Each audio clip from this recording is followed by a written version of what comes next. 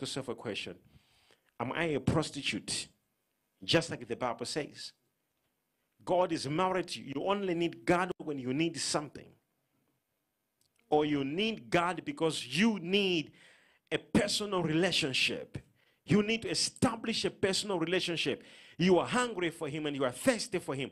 And I want to tell you this because you see, there are so many people right now watching me, and they don't realize that there's a secret to people, with people who really are seeking God in spirit and in truth.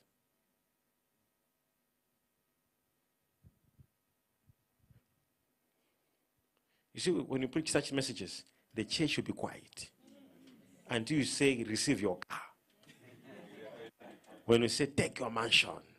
Oh, my father. Major. Now you are talking. That one is to me. What about what I'm talking now? Is it for you? So say that. Say, major, that one is for me.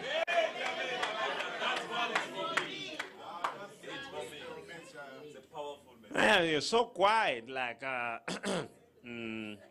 can't he just finish? We want to prophesy already. We need prophecy. Can I prophesy? No.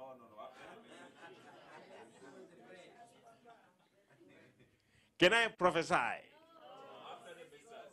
How many are saying prophesy? They should wave up their hand like this. Look at them. Look, I told you. I told you.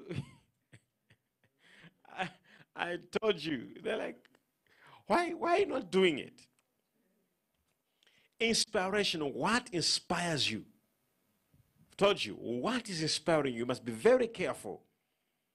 Be very careful. This is what I'm saying to you, that the devil can speak to you through your mind, and you may not even know it is the devil. But praise be to God. Are you here or you just left from here? Say, Jesus. Say, that's my boss.